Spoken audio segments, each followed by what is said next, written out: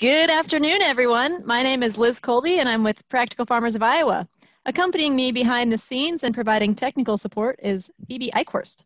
We will shortly be joined by Sam Hitchcock Tilton, cultivator enthusiast and organizer of the Midwest Mechanical Weed Control Field Day. And today, Sam is at Springdale Farm, run by Peter and Bernadette Seeley near Plymouth, Wisconsin. We won't see Peter until next week, but Sam has a plan of his own and a machine shed at his disposal to discuss the big picture and finer details of cultivator setup.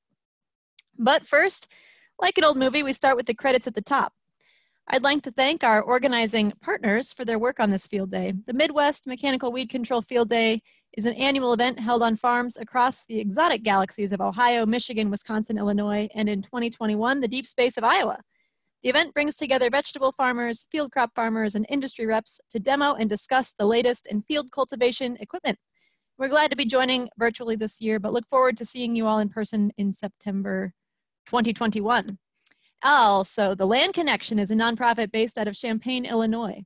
The Land Connection trains farmers in resilient, restorative farming techniques, informs the public about the sources of our food and why that matters, and works to protect and enhance farmland so that we, and generations to come, will have clean air and water, fertile soil, and healthy, delicious food.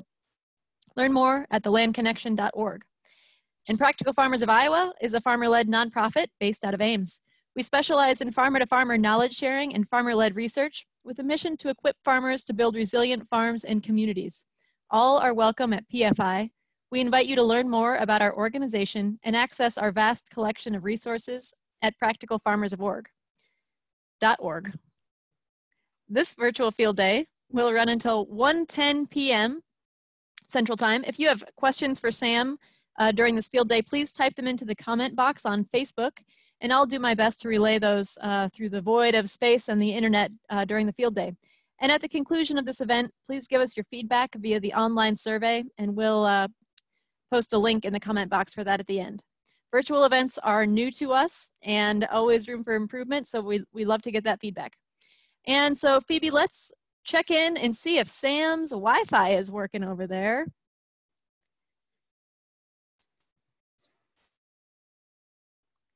Hey, Sam, you're sideways, but we see you. You may have to unmute yourself as well. We seem to be having all of the little technical difficulties. One more shot to unmute yourself, I think. Yep, try the unmute again, Sam. How is that? Can you hear me? You are unmuted, but you're sideways. Ah. Oh, I know this one. Let's see. I have to unlock. Yeah, yep, you put your screen on lock. Let's see.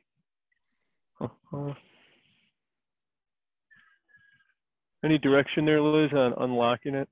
So you'll need to pull up from the bottom of your screen, probably. And there should be a rotate with a lock around it icon. That'll work too. Oh. Yeah, okay. You are up right cool. now if you just want to go ahead with that for now. Okay, cool.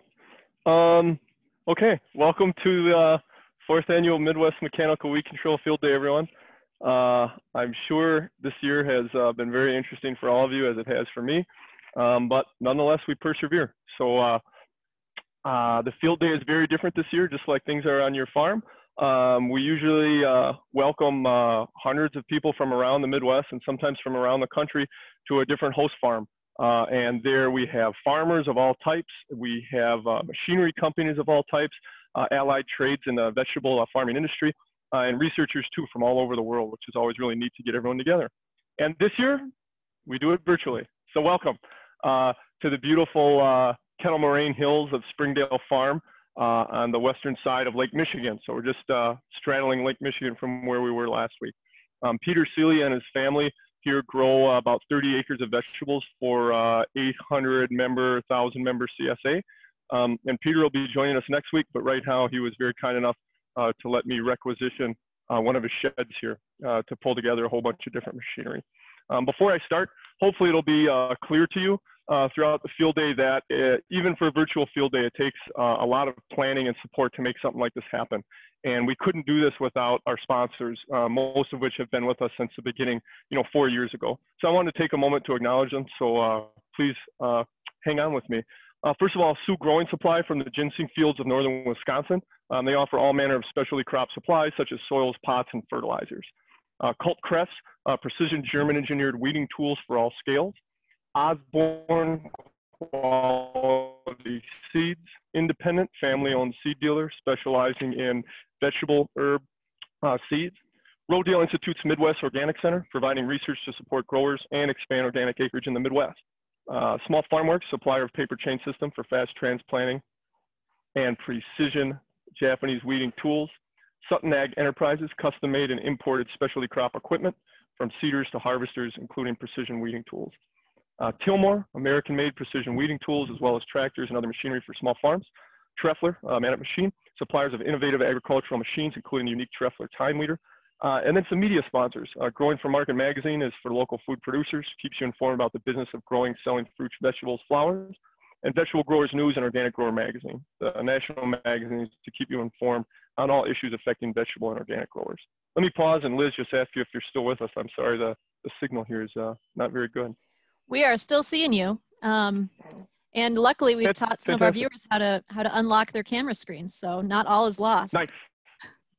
Nice. Okay. Well, without further ado, onward. The first thing where I wanted to start, and here I'll show you, Liz, is it more helpful to be vertical or horizontal? If you can be horizontal, that's the preferred. If you got that, there you go. Great. Great. The first place I wanted to start, and you can see a veritable, boy, I don't know, den of cultivation tools that we have here. But the first place I wanted to start was here at the seeder. And hopefully that seems appropriate to you. And the reason I wanted to start there is that oftentimes, we show up at a farm and we start setting up a weeding tool, and all of a sudden we realize, oh man, we can't weed this, at least not more than one row at a time. And the reason is that it hasn't been seeded accurately. And so I really suggest when people are getting into precision weeding tools, the first place they start is the transplanter or the seeder. And what I would really do in the winter or the start of each season is I would lay out my rows. So Peter here has a few different row configurations. This is for 7 rows. He's on 72-inch centers for his tractor tires, so 6-foot beds. But what I would do is I would start out, I would measure exactly where I want my units to be. And to be even more precise, some of you may have the blessing of brand new seeding tools, which is wonderful. But you can see here, Peter has Planet Junior seeders, which is very common.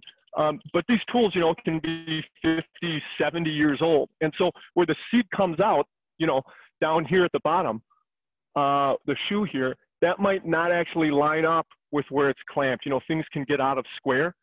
So what I would do is I would take a paint marker or so, and I would mark on the ground concrete, or, if you're not so lucky, just put out a piece of plywood, and mark exactly where your rows should be.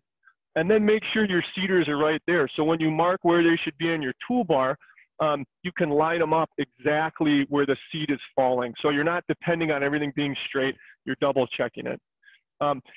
Then when you have some knowledge of where the seed's coming out, what I would do, one of my favorite things when I'm adjusting tools is 2 things. One is a Sharpie. Sharpie's not even a sponsor of this field day. We should get them in here. And the other is a paint marker. I just bought this one. We'll see if it's ready to go. The paint markers are great because they're really bright and they're permanent. And so what I would do is once I have everything set and I know where on the toolbar I want my seeder to be, I would go ahead. Looks like this paint marker is needing a little more warming up. But I would go ahead and mark with a bright color paint marker on either side of the toolbar exactly where I want that tool to go. And for now, I'll use a Sharpie, but you'll see it's not as easily visible, say from the tractor seat. And so I would want a real bright mark there, right on that line. And the reason is that, nothing is perfect. We live in a physical world. And throughout the season, things can get loose and bounce around. And so if you have real bright marks there, you can start to tell when a clamp is moving and kind of covering that up. And so before you get off by, you know, half an inch, and even every time you seed, you can just easily look. You don't even have to pull out a measuring tape, and you can make sure that your seeders are dead on every time. So those are some of the kind of winter jobs that might be nice, just to make sure that you're set up for seeding, and so you can match your tools up later on. Okay, I'm going to take us over somewhere else. Join me, won't you? The tool that we're going to look at for a little bit here is a rear-mounted steerable toolbar. Okay, and maybe this is new to some of you, or maybe it's not, I don't know. But this is what I was able to get my hands on. The reason I chose this for our adjustment today is that, one, it's new, so it's easy for me to move things around. And two, there's a lot of space on this tool. Now, some people are using these rear-mounted toolbars, and that's great. But I'm big into principles. And so principles, you know, transfer between all sorts of things. And so the principles that we use for adjusting this machine, you could similarly use on a belly mounted tool, or you could similarly use even on a rear mounted tool. It's the same principle. So hopefully you don't get hung up, you know, that you don't have a rear mounted steerable toolbar. You know, what we're going to do is going to work for anything. Okay. First thing I would do when I'm looking at adjusting a toolbar is finding the center point. Okay. And we can see here that I put a white piece of tape here, and that's just so we could see everything really easily. And so put up a measuring tape here on the end. Oh, we should also get Milwaukee brand tools to sponsor here, because that's the measuring tape. And here we go right to the middle, and I go to the end of the toolbar. Well, let's hope it holds. And I measure the full length of my toolbar. And then I can go halfway to the middle, okay? And there's at 39.5. I'll put a mark there, 1 second.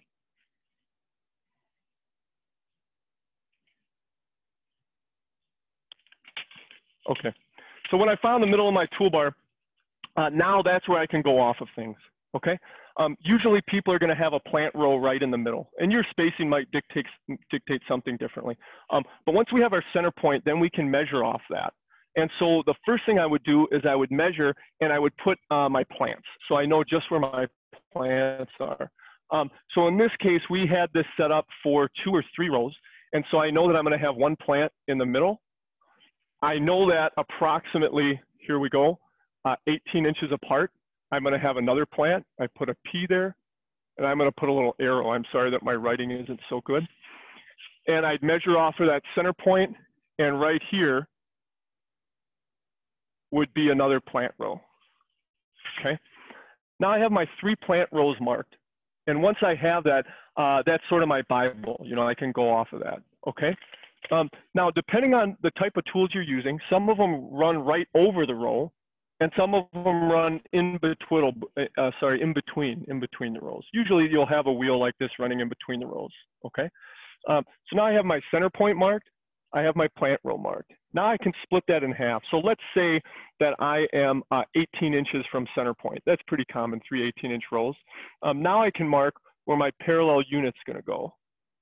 And for me, I'll put an arrow, and then I put a T for tool. And you can see each letter, the P or the T, I have an arrow on. And again, you know, call me anal, but I'm just trying to get things as precise as I can.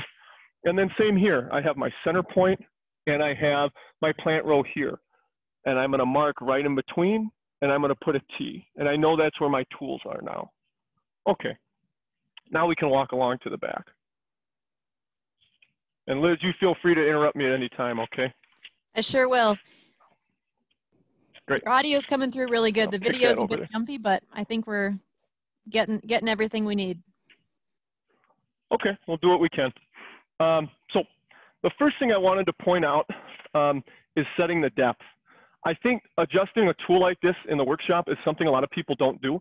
And it's easy not to do. You know, you think, oh, I'll just go to the field and I can match it to conditions at the field. And that can make a certain amount of sense, especially if you don't have the type of precision that you might want in your seeding or your transplanting. But I've also had the experience where I get to the field and kind of everything seems off. No matter what I adjust, it never matches up.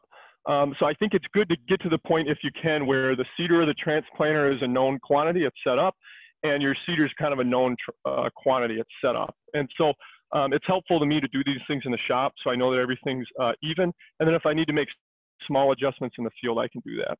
Okay. So first thing I would do, I'll take this out of transport mode, one moment. Okay. And now I've got the unit here on the ground. The first thing I want to do is set the depth of my tools, okay? One of the big things that people think about now with cultivating is more shallow cultivation. There's a lot of reasons for that. One, the more shallow you run, you're not bringing up more weed seeds from below that, magic 3/4 inch depth from which they wouldn't otherwise germinate. The other thing is you can work the soil when it's wetter. You might imagine soon after a rain, the first inch or two has dried out, but a few inches deeper, it's too wet. And so if you're able to run your tools very shallow, sometimes you can get into the field between rains when otherwise you wouldn't. Okay, so how do you get that precision? This is a piece of 3/4 inch plywood. I had to have this specially imported from Italy for the field day, but you guys are worth it. Thanks a lot, sponsors. So 3/4 inch plywood. And you can get, any thickness plywood you want, whatever you want your depth set at. 3/4 inches, 3/8, ½ inch, whatever you want to run things. But that's what I'm gonna put my wheel on to know exactly what my depth is at. So here I'm gonna lower this wheel down. This happens to have a nice screw jack. A lot of other wheels are adjusted in different ways, and that's just fine. Hey Sam, while you're doing that adjustment, Sam, what brand of cultivator is this, and is it similar models in other brands? Yes. Here's the sticker. So this is a Cult Crest brand. The name of the machine is an Argus. But this can be had also from the Steckity company through Sutton Ag. A lot of people will make these on their own, the steerable frame, and then they'll buy tooling from another company. And we'll look at some other examples of different manufacturers. So this particular one is Cult Crest. It's available also from Steckity and other places as well. Any other questions at the moment? Nope, go on. Okay, so here we've put our gauge wheel, our depth control, here on this piece of plywood, okay? And now we know that our whole unit is raised 3/4 inches above the ground. And this is where it's really nice to have a concrete floor. Or if you don't have it, a flat area or gravel, or you could always just put down a few sheets of plywood. And we know that when we get to the field, the conditions will be different. And though, of course, we always strive for uniformity in our beds, it's not going to be there. But if we can set this up in the shop, we know at least the machine is even. Okay, so we are at a depth of 3/4 inches. And now my tools, I've got them loose here, and they can rise up and down. But if they're on the concrete floor and my wheel's 3/4 inches above, I know that their depth is 3/4 inches deep. Hopefully that makes sense. The wheel would be running on top of the soil surface right here. And so if I do this with each unit, now I know that the depth is going to be uniform on each of my tools. And of course, when I get to the field, I can change that. But for right now, I'm running a uniform depth. Peter, give us a quick hello. Hello, everybody. From the Springdale Farm and Sam's excellent demo. Peter's nice enough to have us, and he'll be joining us next week too. All right, great. Okay, Peter has impeccable time, as you can see. So we've set the depth, and now we want to set our tools in and out. And here we see I should drop that knife down. Let me grab a wrench. Okay, so here's the look from the back, okay? And you can see that the crop is running right down the middle, okay? When it comes to tools, you really got to think about your crop. And of course, the more that people use their cultivation equipment, the more they're going to get a feel for this. There's a few rules of thumb that Hans Bishop and I like to work from. We came up with a sort of weeding resource a year or so ago. The first thing is, for tender, direct-seeded crops, you want to get as close as you can because they're less competitive, but it also they're less competitive, and so it's hard to get very close. Rule of thumb, something like on either side of that row of carrots or so, 1 1/4 inches. And what that means is that the distance between the tools is going to be between 2 and 3 inches. So you've got a 2 or 3 inch strip of uncultivated soil where your direct seeded tender crop is, and you've got tools running on either side of that. And of course, as they get bigger, you can move out more and more. Transplanted crops, you can be more aggressive with, especially with finger weeders, and so you don't have to get as close. Also, they usually have foliage that would get in the way from getting too close. These particular knives right here have what we call cranked shafts. And so they're a little weaker, so some of our larger row crop growers that are going over a lot of acreage might not like them, but you can see they leave a real nice area for crop foliage. So for something like kale, we wouldn't be breaking off leaves with a crankshaft like this. Okay, and we'll talk about knife shape and stuff later. One thing to think about is the distance between your sweeps. If they get too close, you're going to start catching residue. Okay, so you want to have from front to back a fair amount of distance between the tools. If you have perfect soil, you can sneak them closer together, but with any amount of a residue, you want to have your tools separated. The other thing to think about is overlap. So you can see here that these two tools overlap. And in fact, this knife is sitting right over the center point of this sweep, which is about exactly what we want to see, so that somewhat of half the tool is getting covered. And that means that there's no weed that's going to sneak around here, especially something thicker like, say, a thistle root or something that can kind of walk along the edge. Even if it does that, the next tool is going to get it. Okay. Let me look at my notes here. I'd hate to forget something. Okay. Then we start thinking about in-row tools, one step back. There's a few different in-row tools that are available, and we'll look at some over there. But a really popular one is finger weeders, and that's for good reason. They do a great job at reaching near the row or into the row. Here in particular, there's two different sizes that are on this machine, but they're available from most companies in, say, 3 different sizes. And we'll take a look at some of the finger weeders. But right here we have a size that we might commonly use for corn or beans, or maybe bigger transplants. The larger the finger weeder, the more aggressive it's going to be. Also, a lot of people need a smaller size finger weeder just to fit their rows. So for example, for 15-inch rows, we would need a smaller size, than these more kind of row crop finger weeders. I'll give you a tip while we're talking on finger weeders, just so I don't forget. A lot of times, the fingers will get bent up from a lot of use. These are pretty new, but from a lot of use, they'll start getting bent up. One sort of maintenance piece you can do in the winter is take this bottom plate off here. You can see the nuts, and take your finger weeder and just flip it over. And now instead of being kind of curled up, they're curled down into the ground and they'll slowly flex back out. So you can kind of keep using those and keep them aggressive. Okay. The finger weeders are mounted on this particular machine on a spring-loaded arm. In general, finger weeders work best when they have some amount of flexibility. So whatever that is, if that's on a S-tine, if that's on a spring-loaded arm, there's a lot of possibilities, and they still work okay when they're mounted or welded straight to the parallel linkage. But this particular toolbar, you can see that it can flex up and down with the spring right here. Right now, it's resting back on these fingers, so I can't really lift this up.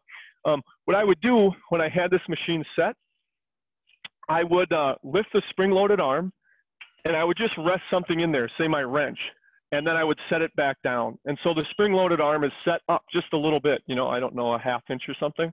And then I would drop my fingers down into the soil. And you can imagine then when I pull my wrench away, there's down pressure pushing into the soil because I've set them, just a little bit deeper than the arm is. And so that's gonna have them reaching down into the ground. And so even as the ground level changes, because of course none of us have perfect fields, the fingers will still be in contact with the soil. Okay, I'll pause there for a second, Liz. Well, Sam, okay. I just keep going. I think people are listening engagedly, which is not a word. Cool. Or at least we'll assume so. Okay.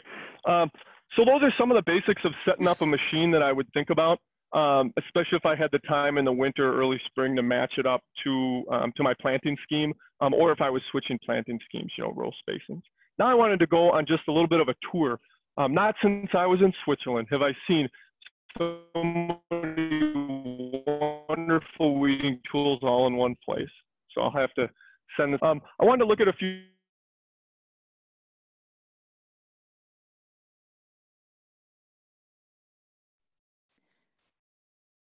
Sam, I think we got a little pause in your video, so we'll just wait and see if we catch up with you again here.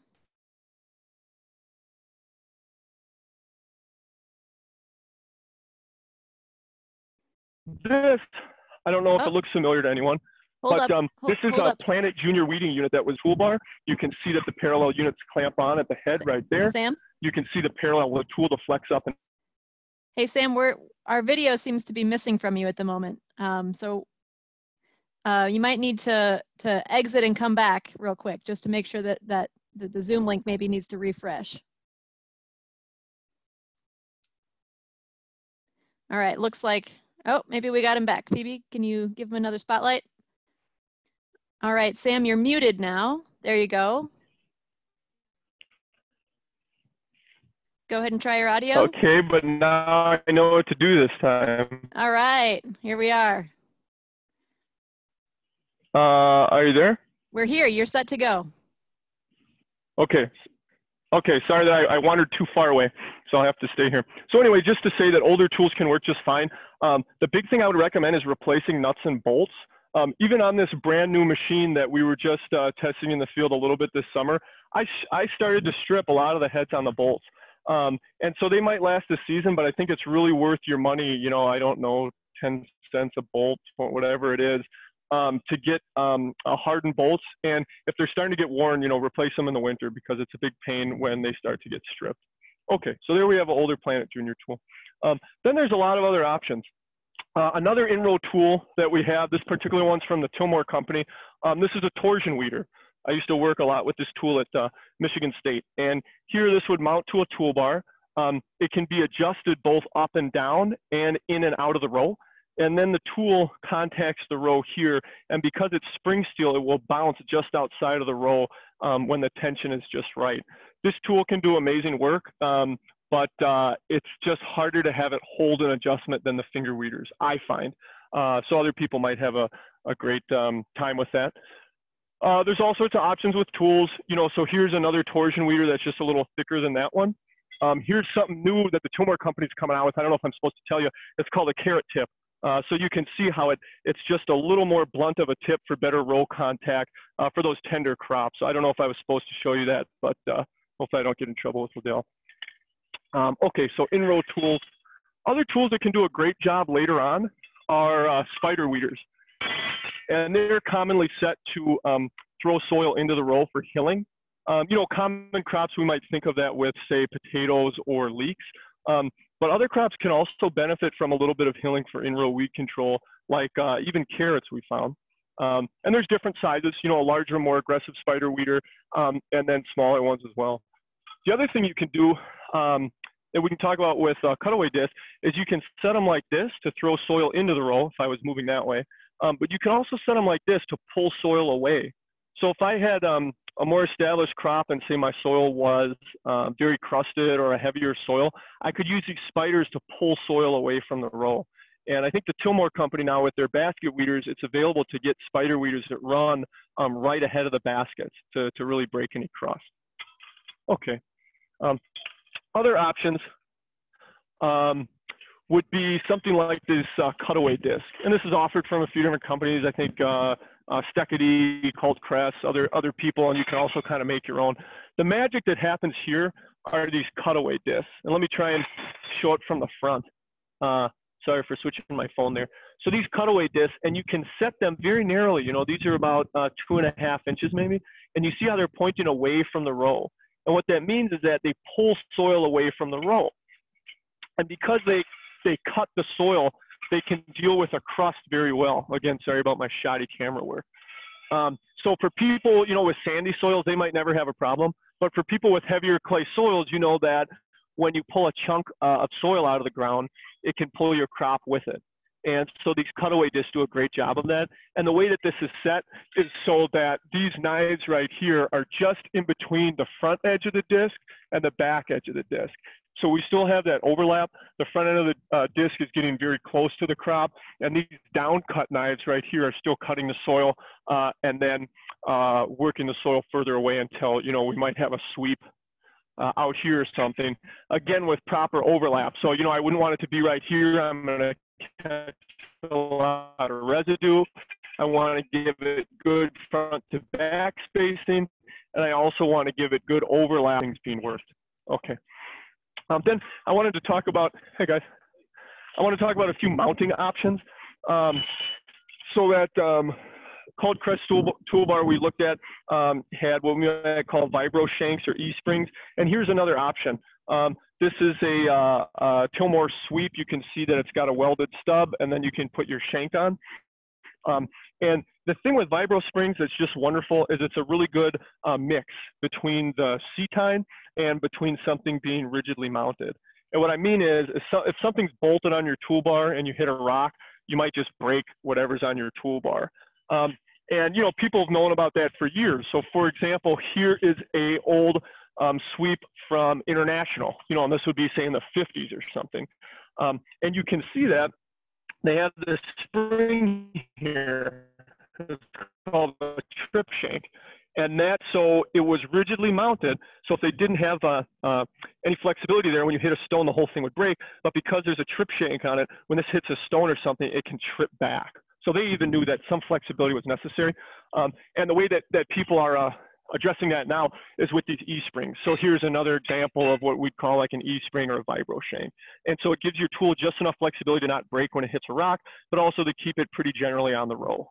Okay. Hey, Sam. Yeah. One clarifying question. You were talking about the fore-aft distance between your tools and that there's some difference in how much residue you have. Are there sort of benchmarks that people should follow for that distance based on their soil conditions? Yeah, I would say a good benchmark. So here, let me grab a measuring tape just so we can see pretty easily. Yep. You never want, we need Milwaukee Tool Company to sponsor us, so we'll have more of their nice tapes. You never want to be touching, in terms of right here, that front to back space. No, you know, even if you have perfect sand, you never want to be touching. So here, let me put my tape there. Good rule of thumb, if you can do it, is 6 inches. Okay. For some tools, that's hard to swing, especially say if we get underneath the belly of a G. So 6 inches, I would say, would be my rule of thumb. But once you get under 4 inches, I really start to worry about residue. And again, if you've got perfect sand, you can really push those rules of thumb I've given you. But the more residue you have, the more likely you are to get caught up. Another thing I'll mention about residue, and you know, maybe this is kind of getting into the weeds too much with this, pun intended, is the type of shanks. So for example, here's 2 shanks, and you'll notice that they're swept back. You see how they're bent right there? And the reason they do that, you know, as opposed to like this shank, you know, it's not swept back, it's right there. The reason they do that is the further back the shank is from the cutting edge, the more chance residue has to kind of move around and flow. And so that's why they bend it back, because if the shank's right up at the front, it's a lot easier for stuff to tangle around there. Anyway, just something to look for. I also wanted to point out just all the different options in sweeps. This would be what we call a beat knife or a side knife. You know, it can get real close to the row. You can also switch sides so that, say, when your kale canopy's out, you're now reaching under the row. This would be another possibility for knives. This is called a down cut. So it's cutting the soil as it goes and hopefully cutting a crust. Here on the cutaway disc is another example of a down cut knife.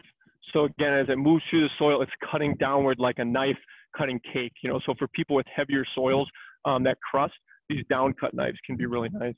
Another thing to point out, just for fun, on some knives, there'll be holes in the back, and these are so you can bolt crop shields. So you can really kind of dial in how much soil is flowing down into the crop row.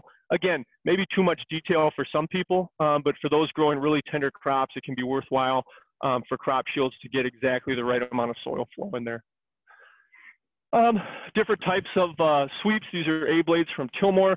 Again, this is a new prototype from them. These are called cube tips. They're supposed to really moderate the flow of soil moving through the crops. I haven't tried these cube tips yet, but we'll see. This is a new knife. Yeah, sorry, Liz? No, I was just going to ask about that J-shank. Go ahead. Oh, yeah. Yeah, you've heard of banana knives. This is an eggplant knife. And again, it's really good at just reaching underneath the crop. And I forget the manufacturer on that tool. I hear that they don't hold up very well in soils, though. Okay, all different types of knives. And different quality that you can pay for, you know. For example, these knives are goldenized steel, so it's just harder steel. And same thing, these sweeps here are goldenized, so it's just a harder steel. Now, of course, they're more expensive. So for people that are running a lot of acreage, like we talked to Jared Oman last week, he said that he started with a certain type of metal sweep, but at the end realized that he needed a harder sweep for his soil to stand up. For his tool to stand up to his soils. So there's all different options here. You can see that these shanks are cranked, just like the other ones we looked at, so that there's room for a canoping plant. This might be for, say, soybeans, so that there's room for the soybeans to run through without starting to knock off leaves. This is a new tool, leak shank. Haven't tried it out yet. I think they just sent this to me from the Netherlands, so I'll be interested to let you know how it goes. Nice blanching on that one. Then finger weeders. Say that again, Liz. Oh, I was just going to comment. Your new leak shank has a nice blanching on it. Oh yeah, yeah. They really are good with their leak metallurgy. I find in the Netherlands, that's for sure. But anyhow, enough with that, Liz. We got to move on. I think as people know, there's a lot of different varieties of finger weeders. They're available from all sorts of companies. I think the big thing to know is one, the size. So the bigger the finger weeder, the more aggressive it'll be. Generally, you want the ability to be more aggressive. The reason that people go for smaller sizes is usually because of row space. And so if people have more narrow rows, 12-inch rows, 15-inch rows, you have to shrink down the size of the fingers so that they're not hitting the next tool, The other thing to point out is there's different hardnesses. So here's an orange finger. And I believe there's also a red color. Each company has different sizes, but generally there'll be 3 colors, and one will be very soft. So say if someone's in beach sand, you don't want to be moving a lot of soil.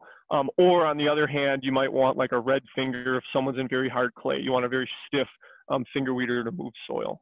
The other thing I wanted to say just a word about is crop shields. Here's one style of crop shield that could run, near the crop row.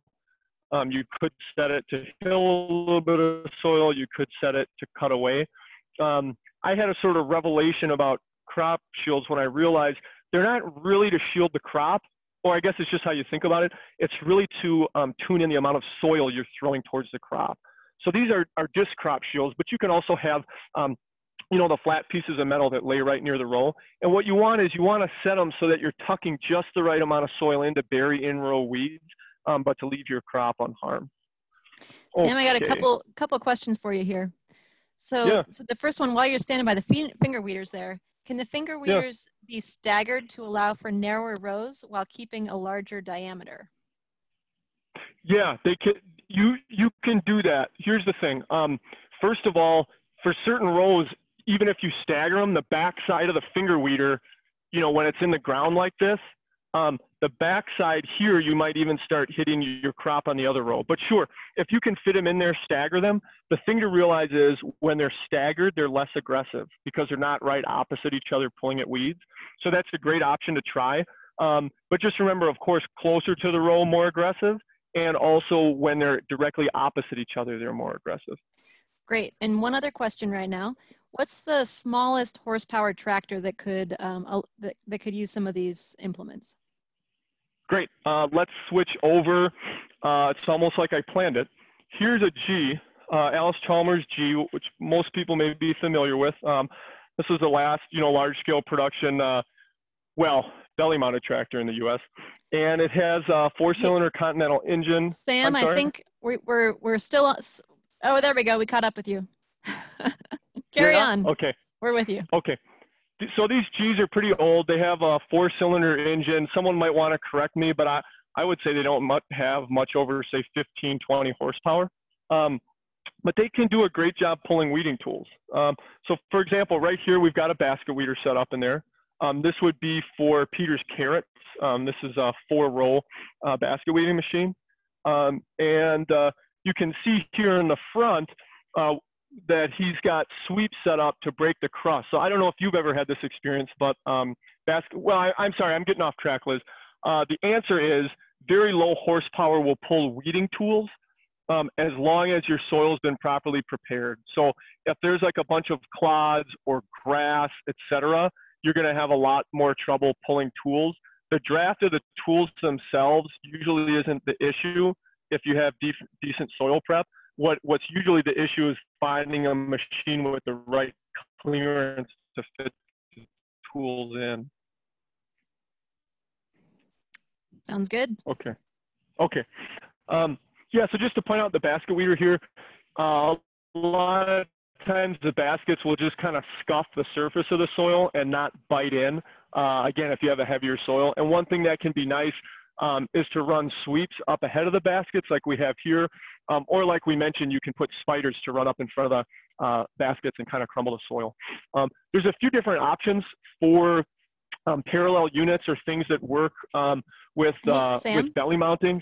Yeah. Sam, I hate to interrupt you again, but our video is frozen on you. There. Okay, we caught up with you again, so maybe just. Okay, I'm gonna stop moving. Okay. Okay. Here, all right. Here we have the limitations of well, I hate to say it, but a federal government that doesn't support rural broadband. But anyway, okay.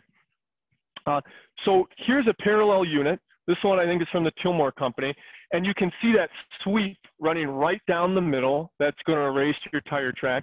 And then you can see this particular one has a side knife, a beat knife, right beside it. And it's really nice when you have flexibility in your tools. So for example, this one has 1, 2, 3 different toolbars. The other thing you reverse, right? So we were saying, for example, that we want enough separation between our tools. So I might put a clamp right here and put my tool shank through here, and it might be too close to the next tool, you know? Well, if you have an assortment of clamps, especially ones different sizes, you know, this one I could turn around, and now all of a sudden I've got more space between the 2 tools front to back. And you can see that's what I did here. I put that clamp that's on the furthest back toolbar, and I had the clamp facing backwards so that there'd be the maximum amount of front to back distance between those 2 tools. Another nice thing for modern tools is being able to adjust down pressure. So this particular tool, there's a spring right here, and I can move it up and down off of these notches, okay? And what that allows me to do is put a tool with more or less force into the soil. So let's say it just rained, or I'm cultivating a tire track, or I'm at another field and it's heavy clay and the tools just aren't biting. It's nice to be able to adjust the amount of pressure down into the soil, okay? This is another option of a tool that works well in belly mounted conditions because it's so short front to back. You know, there's very little space here front to back. This one's from Cult Crest, but Steckity makes a similar model. You just saw Tillmore there.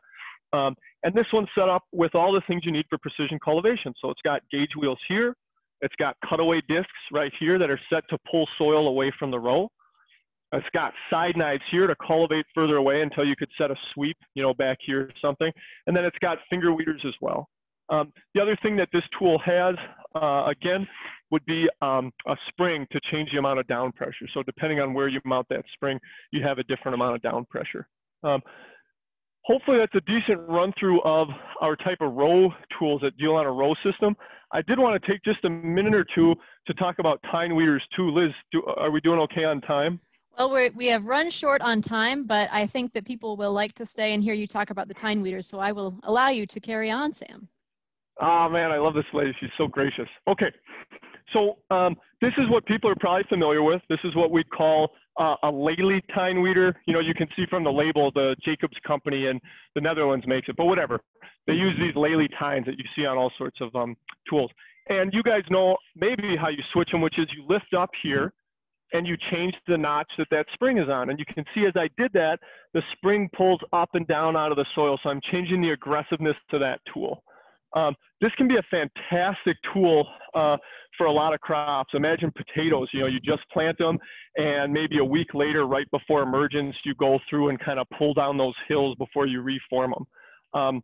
The only drawback for this tool, well, not the only one, but one, when you want to make an adjustment in the field, you've got, I don't know, 30 different tines to adjust. So that can be a pain. The other thing is it doesn't follow the contour of the ground. And what I mean is if you have a raised potato hill, you know, say the ground's higher here, really level things out and not follow any ground contours. And so it's not capable of super precise work, but again, often it's just a ticket. The other thing that I wanted to compare it with is a newer tool that's available. This is the Truffler tine weeder. And you'll notice a big difference here is that each tine has an individual spring, okay? These particular tines also have a form of cuke tips on them. I don't know if they're copying Tillmore or vice versa, but you can see a lot of people are racing for this new cuke tip technology. But I don't want to get sidetracked. Each tine has an individual spring, and these cables run back to a single axle here. And what you can do is, you'll see the numbers stamped in the steel, you can turn this wheel, you know, on larger, say, you know, 30-foot models, it's just hydraulic with a switch from the tractor, but you can turn this wheel, and now every tine all at the same time has been adjusted with equal tension. So one, it's very easy to adjust all the tines, but the other thing is because each of them have this spring mechanism, and I won't get into it, but because each of them have the spring mechanism, they maintain a constant down pressure. And what that means is it's pretty incredible. If you were to say run over a hill of potatoes, every part of that ground would receive equal pressure to be worked. So those hills would actually remain. The top would not get pulled down any more than the bottom. So this is kind of like, you know, tine weeder 2.0. So if that's a tool that you think would be helpful in your toolbox, that would be something to consider. I suppose I'll put this back on what I hope is my beautiful face. Thank you so much for joining us. Thank you so much for the sponsors for making this possible. Thanks for Peter for hosting. You might imagine when your friend comes and says, hey, let me use a bunch of your machinery in half your shed for the day, you might not be excited, but he was excited. And I hope to see a lot of you guys next week when, weather permitting, Peter and I will have a lot of these tools out into the field. So again, thank you very much, and I'll hand it back to Liz. All right. Thank you, Sam. And hopefully next week, so Sam and I have practiced this and know that the Wi-Fi can be better out here. So hopefully next week we'll have a little bit of a smoother ride through the video there. And we'll make sure and try to get that set up for you all next week. But thanks for sticking with us. We have reached the end of our time, surpassed it. And to all of you on Facebook, thank you so much for attending this live event today. If you want to rewatch or share with your friends, you can find the video of this event and many others on PFI's Facebook page, the Land Connections Facebook page, or either of our YouTube channels and websites. We at PFI would also like to thank our major sponsors for their support of our virtual field day season, which features over 60 field days, and of which this field day is a part. So their support helps make all of these field days free and open to everyone, and you can attend all of them free of charge and find them on our website, practicalfarmers.org. Thank you, sponsors. And we have conquered the implements today, but next week we'll be back with episode 3, First Encounters, and Steel Shall Meet the Soil. That is, we'll be looking at precision cultivation for direct seeded crops with Sam and Peter at Springdale Farm. For those of you that are certified crop advisors in the audience, snap this QR code or email Cassidy at the Land Connection. She'll put her email in the chat box, and it's also up there on the slide to receive your CEU credits. And please take a few minutes to complete the evaluation that Cassidy has posted in the comment box on Facebook. For participating, you'll be entered to win some field day swag, like the hat Sam was sporting in the video there. He's still supposed to send me one. And more importantly, we will receive your feedback. And until next time, stay healthy, help your neighbors, and may the force be with you.